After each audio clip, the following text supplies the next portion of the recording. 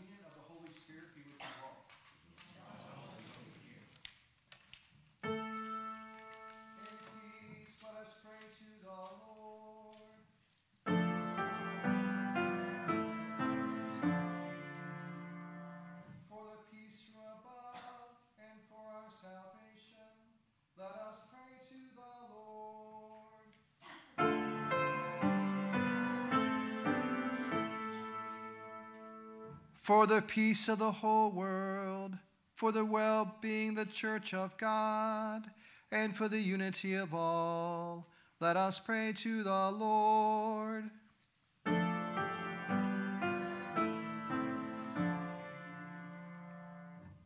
this holy house, and for all who offer here their worship and praise, let us pray to the Lord.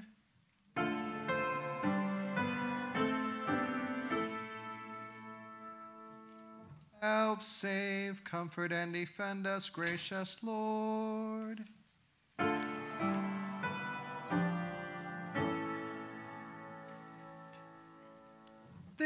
This is the feast of victory for our God. Alleluia.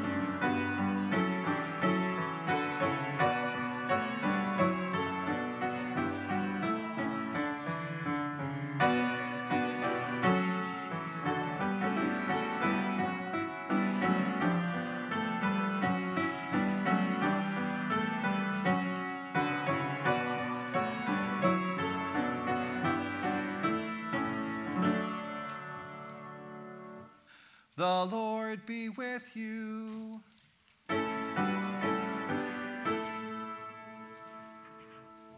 Let us pray. Holy and gracious God, we give you thanks for this day and for your unending, unchanging love. We depend upon it. We need you. You are the rock in which we stand, our firm foundation upon which we build our lives. As we begin to explore our values together by your Holy Spirit, show us what you see in us, this body of Christ called St. Luke. Bring to mind the important core values that make us who we are and you desire us to be. We ask this in the name of the one in whom we are called together, Jesus Christ our Lord. Amen. Please be seated.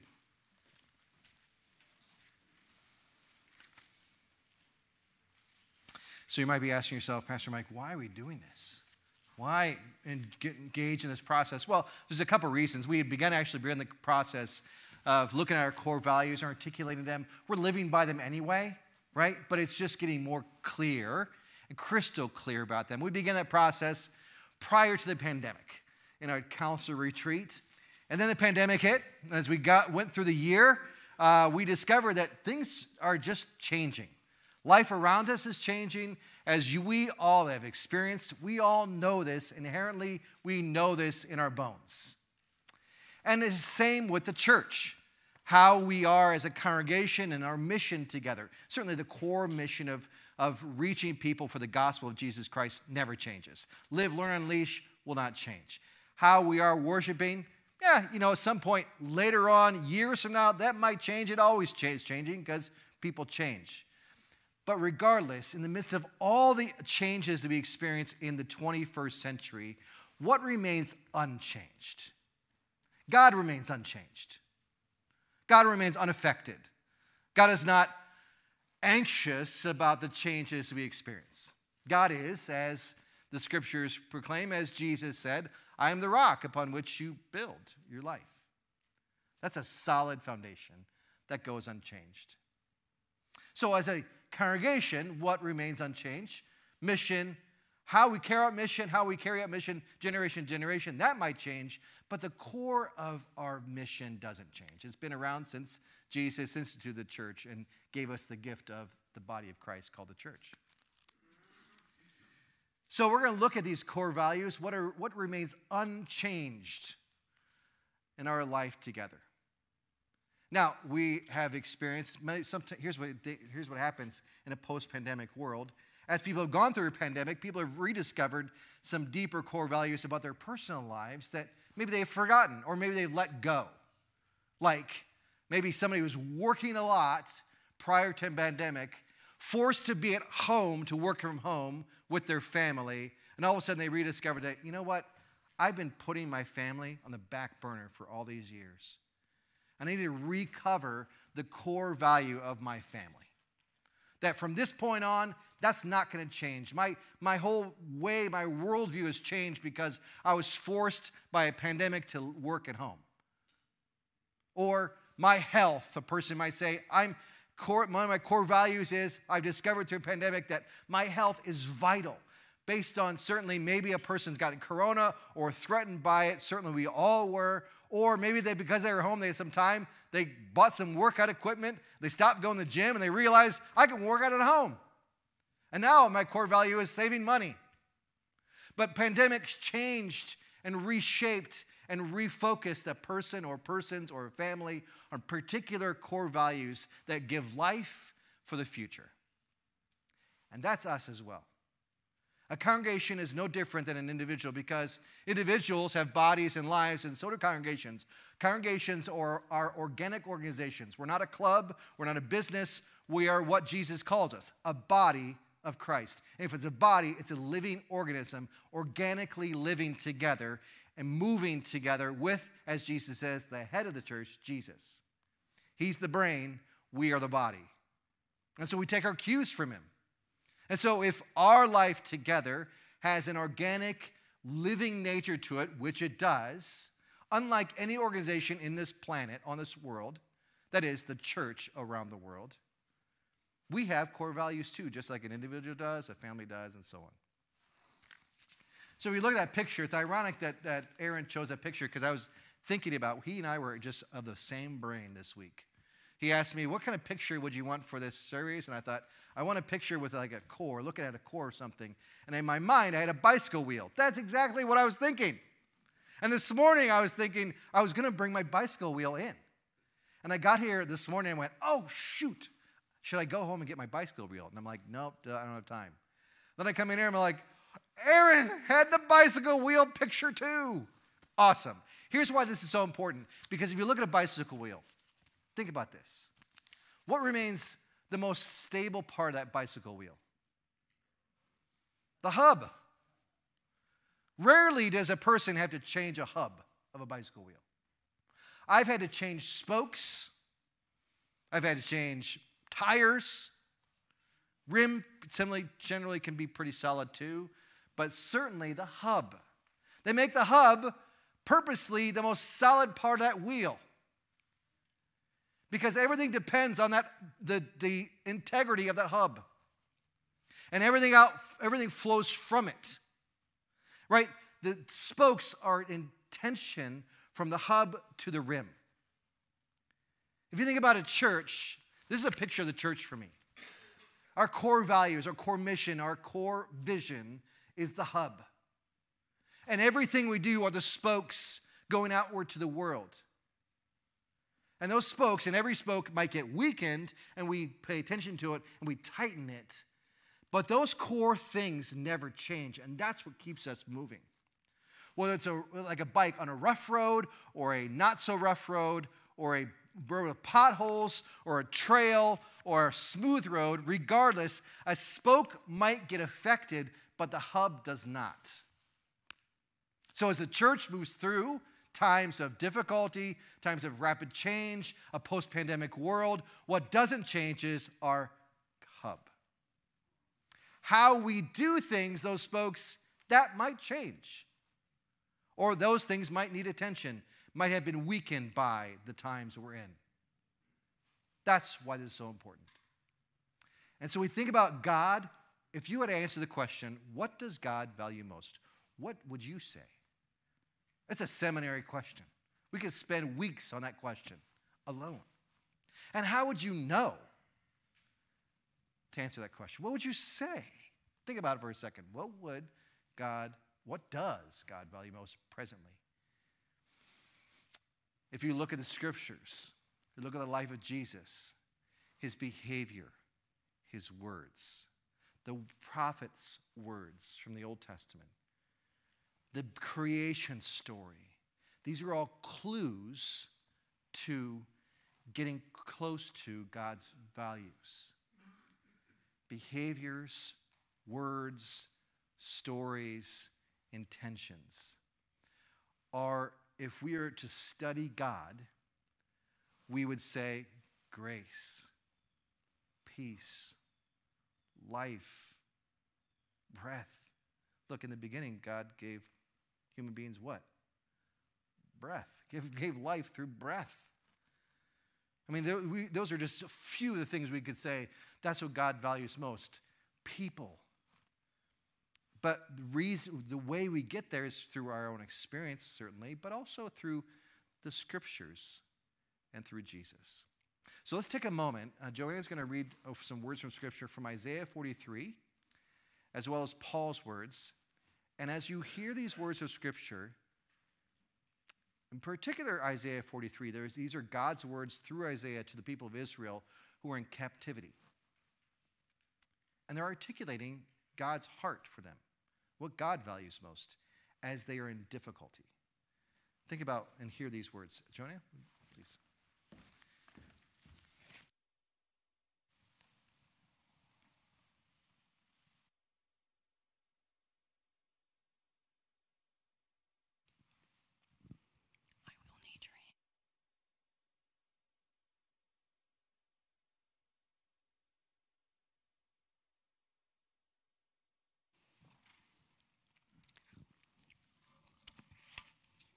Good morning. As Pastor said, I'm Joanna, and I will be reading the lessons this morning. The first lesson is from Isaiah chapter 43, verses 1 through 7. Starting at verse 1. But now this is what the Lord says. He who created you, Jacob, he who formed you, Israel, do not fear, for I have redeemed you. I have summoned you by name.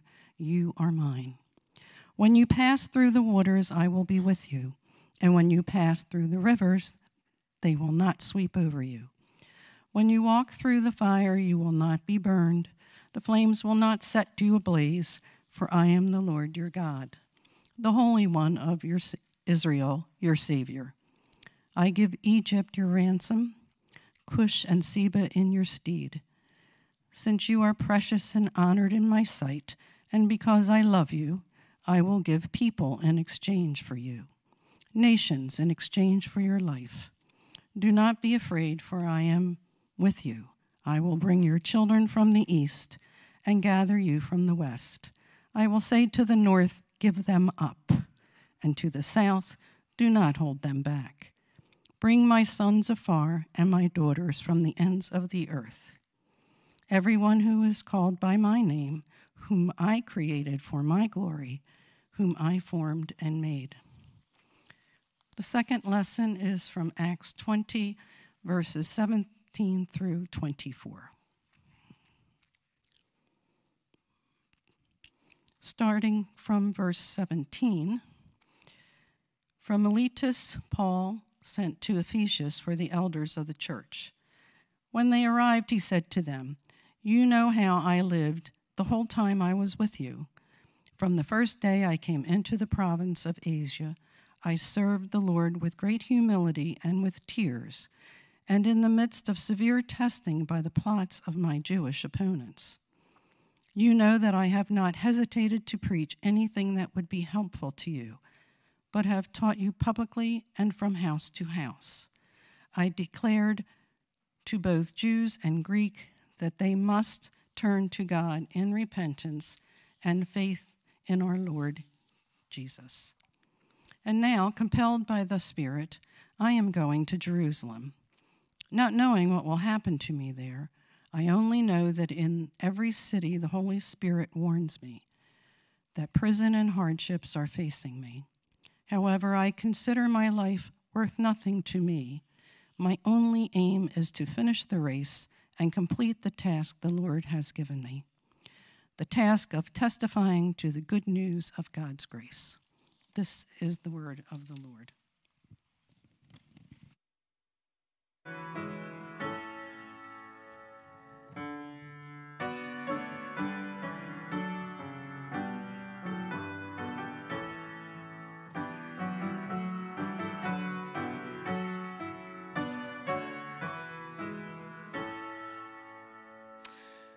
The Gospel according to Luke, the 15th chapter.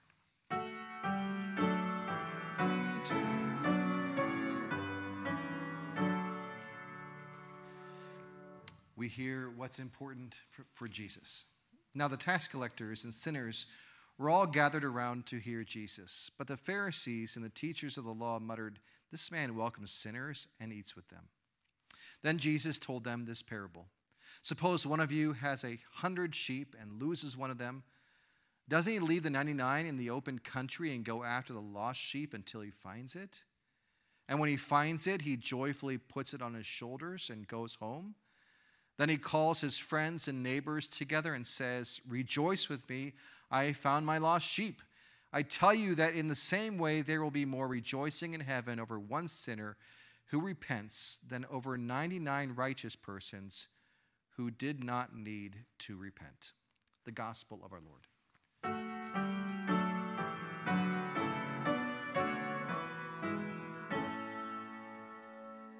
Seated. So here Jesus tells a story of the 100 sheep and the shepherd leaving one to go look for the lost one. So we might conclude just from that story, just that story itself. And then you look at Jesus' behavior, how he lived that out, that what's important to Jesus, God incarnate, is someone who's lost. You hear Isaiah chapter 43, and you might conclude from just those words alone, you might conclude that what's important to God is protection. That when you pass through the waters, I'll be with you. When you go through the fires, then you shall not be burned. Protection. God desires to protect us. And then God says, "I will be with you." God's presence. Why did Jesus become incarnate? The incarnate one, God in the flesh, because what God values is his presence with us in every moment of our lives, good and bad. Or we might say, look, Pastor Mike, what matters most to God is just people. I mean, why does God even say this to the people of Israel in captivity? Isaiah 43 that Joanna read. Because God cares about his people. He cares to remind them, look, don't be disheartened and discouraged. I know you're going through a fire. I know the floods feel the changes feel overwhelming, but they're not going to overwhelm you. You're not going to get burned because I'm with you. And later on, one of my favorite verses in Isaiah, of all of Isaiah, one of the only times it shows up in the scriptures so clearly, God says, I do all these things in Isaiah, I think, verse 7, because I love you. Beautiful. So out of God's hub, God's core, comes all this behavior, all this reaching out, all of finding the lost ones. Because at his center, that was the most solid and rock solid, that doesn't change. And doesn't change for any stretch of our imagination. So if that's true for the nature of God, it is also true for the nature of the church, which is the body of Christ. So it behooves us to ask. That's why we're entering this journey together as a congregation. To be crystal clear. What are our collectively core values, out of which everything we do happens? And find consensus and unity. Because if we just stop today and we ask you, and we're going to ask you, we're going to get 30 different answers. There might be some commonalities, but generally there are going to be 30 different answers. That's somewhat helpful, but not so much. We need to get crystal clear consensus. Because as we move into the deeper in the 21st century, 2021, 22, the next decade, the challenges that we face as a congregation, globally, like locally, and the church globally, will not end. And it behooves us to live out of the core center of who we are, so that we can bless the world around us as God designs us to be. And do that very intentionally and beautifully, and directed by the Holy Spirit and filled by the same. So this morning, you may have received it on Friday. I'm not sure if you did. Certainly, Aaron, did that question go out on Friday? The values question? It's going out today at 10:30. It's going out today at 10:30. I do remember that now. Thank you, Aaron. So 10:30 today, you're going to receive an email with the first of a few questions. But before I get to that question, let me ask you this. Remember that commercial in the late 70s, early 80s, maybe the 80s? Tootsie Roll commercial? Tootsie Roll, Tootsie Pop? And this little kid comes up, and eventually comes to Mr. Owl. Mr. Owl, how many licks does it take to get to the center of the Tootsie Roll, Tootsie Pop? And the owl says, let me find out. 1, 2, and then he goes, crunch, 3. 3 licks it takes to get to the center of the Tootsie Roll, Tootsie Pop. I'm not going to crunch it.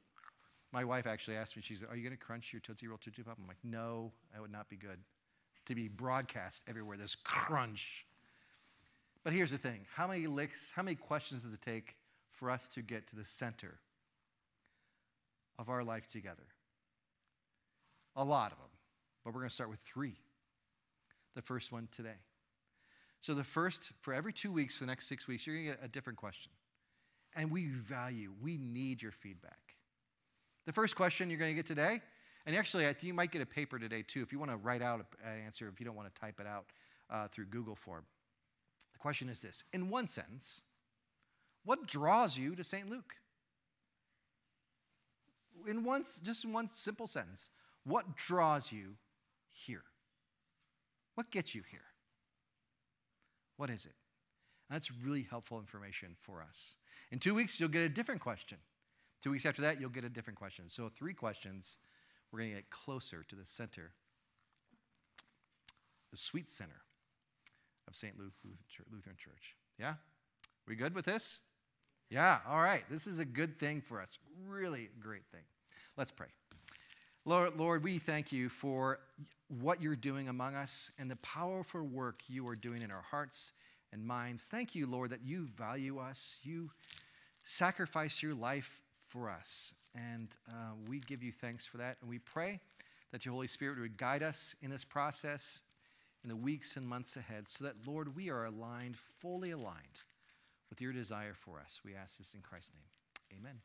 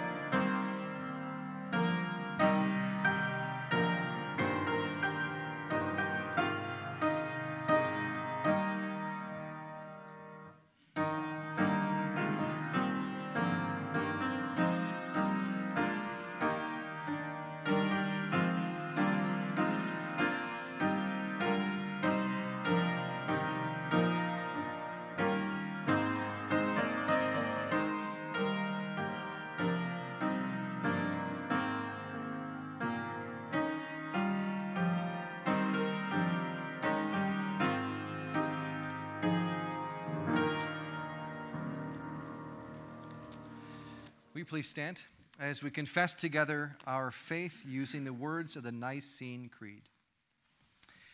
We believe in one God, the Father, the Almighty, maker of heaven and earth, of all that is seen and unseen. We believe in one Lord Jesus Christ, the only Son of God, eternally begotten of the Father, God from God, light from light, true God from true God, begotten, not made, of one being with the Father. Through him all things were made. For us and for our salvation, he came down from heaven. By the power of the Holy Spirit, he became incarnate from the Virgin Mary and was made man. For our sake, he was crucified under Pontius Pilate. He suffered death and was buried. On the third day, he rose again in accordance with the Scripture. He ascended into heaven and is seated at the right hand of the Father. He will come again in glory to judge the living and the dead, and his kingdom will have no end. We believe in the Holy Spirit, the Lord, the giver of life, who proceeds from the Father and the Son. With the Father and the Son, he is worshiped and glorified. He has spoken through the prophets. We believe in one holy Catholic and apostolic church.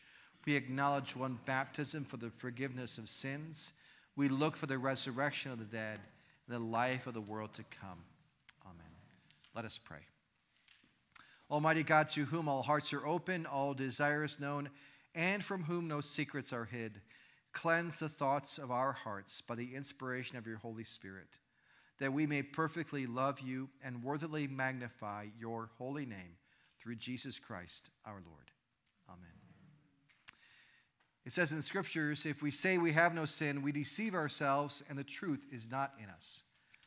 But if we confess our sins, God, who is faithful and just, will forgive our sins and cleanse us from all unrighteousness.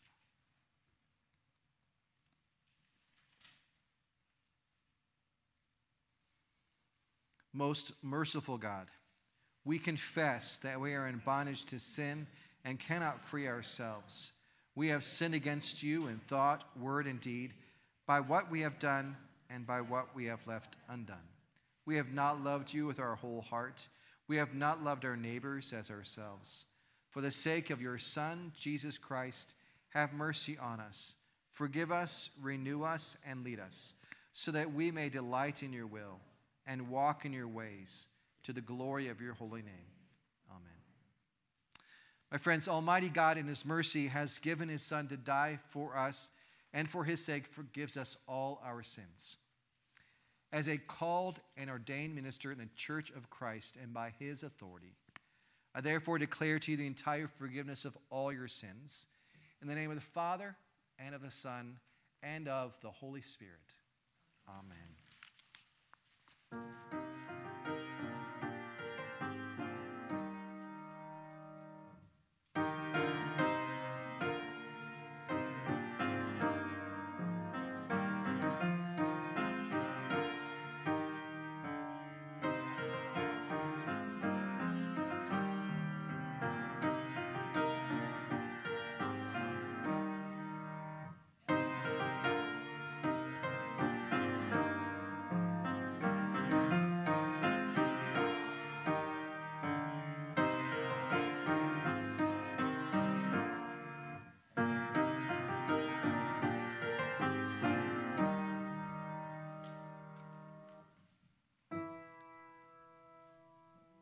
The Lord be with you.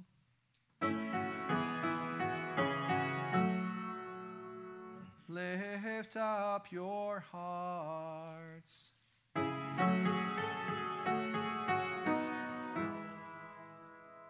Let us give thanks to the Lord our God.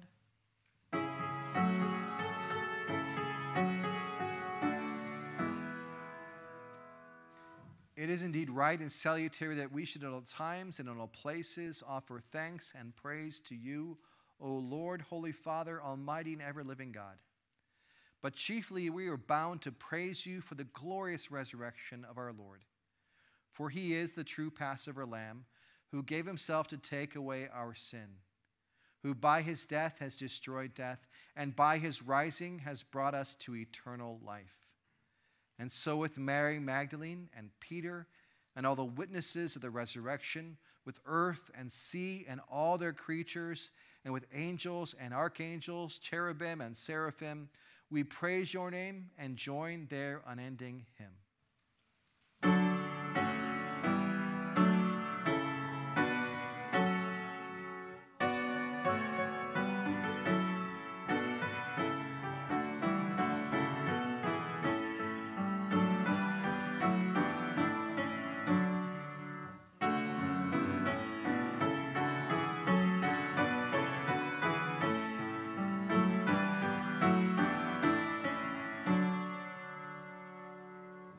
On the night Jesus was betrayed, our Lord took bread, gave thanks, broke it, and gave it to his disciples, saying, "Take and eat. This is my body, given for you.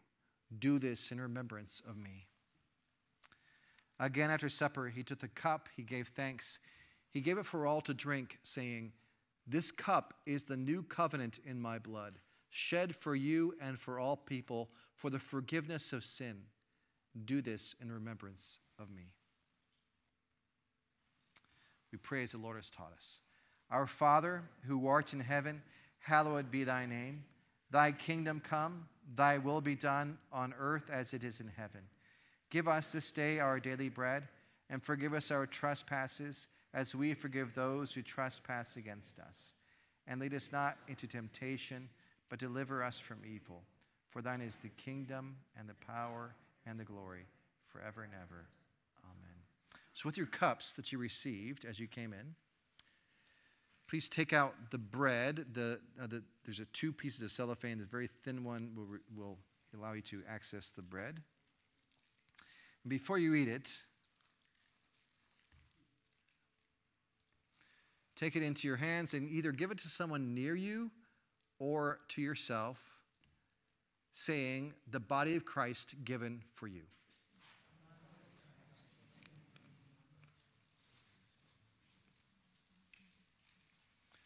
Now take the cup, and as you hold it, be reminded of these words that Jesus gave, saying to you or to someone near you, "The blood of Christ shed for you."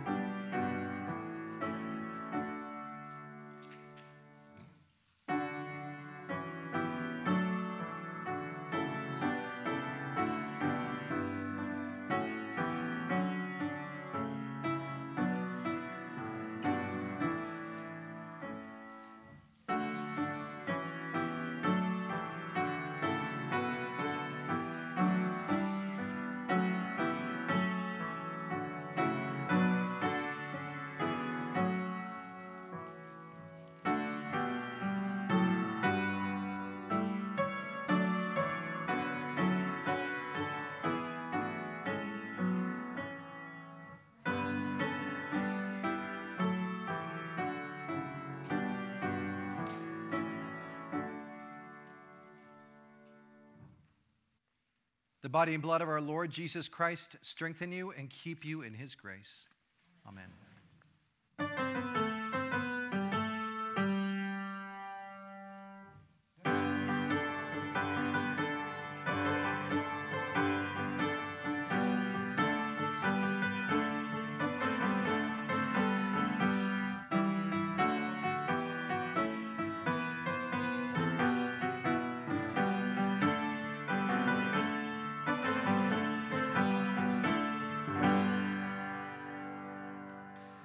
Alive in the risen Christ, by the power of the Holy Spirit, we bring our prayers before God, who promises to hear us and answer us in steadfast love. Let us pray. Gracious God, you abide in us and we abide in you. Cleanse us by your word and move through us to bear fruit of blessing to the world around us. Hear us, O God. Your mercy is great. You rule the nations with justice and love. Give the leaders of the earth assurance of your abiding presence, that they lead not by fear, but with love for those they are called to serve. Hear us, O God. Your mercy is great. You love us that we can love others. We pray for all in need of your love. Those who are poor, lowly, outcast, lonely, weak, or fearful.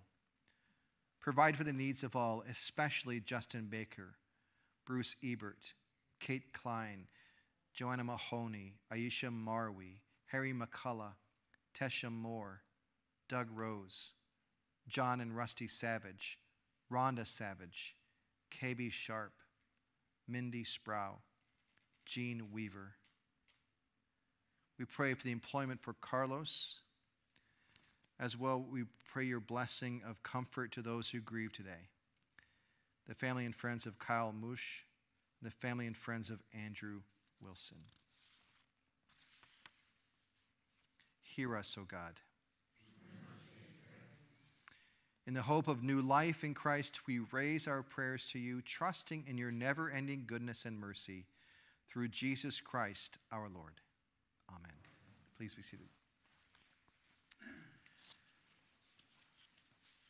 So Pastor Steve he's not sleeping in. Well, he might be actually, but he didn't forget to come here. He's out of town for the weekend, so we are here together. So a few announcements as we continue our life together. First, the Church Center app, which you saw, you may have seen the picture when you came in. If you've not had a chance to download from the App Store your Church Center app, it's a great resource for our congregation to get connected, to register for things, including like worship. Simply go to the App Store on Google or Apple and go to Church Center app. It's super simple. I did it this week.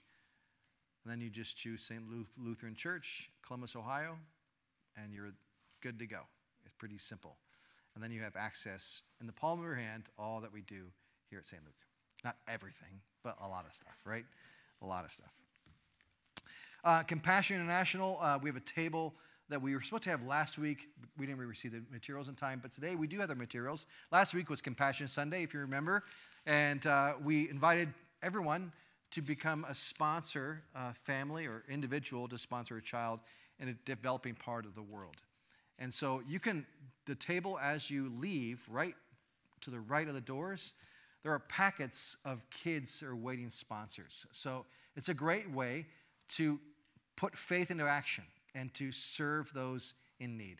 So if you just want more information or you want to take one of those packets, it'll give you information about how to then sponsor that specific child, okay? And lastly, do-it-yourself service projects continue. Faith Mission Welcome Home Kits. We were doing last month, LSS, Lutheran Social Services, Food Pantry, the take-home bags, the basics bags, and this month we highlight Faith Mission Welcome Home Kits. So if you want more information, you can go to Church Center app about that, or also your Friday email newsletter gives you information about this do-it-yourself service project you can do in your home to support the work of Faith Mission this month, okay, just as we did with LSS last month. All right, I think those are the announcements for today. Oh, and just a reminder that you're going to get the question for values. We really value your feedback on that. Thank you. All right, my friends, let's conclude our worship by standing, and we're going to sing our last hymn, but before we do that, hear the Lord's blessing. The Lord bless you and keep you. The Lord make his face shine on you and be gracious to you. The Lord look upon you with favor and give you peace.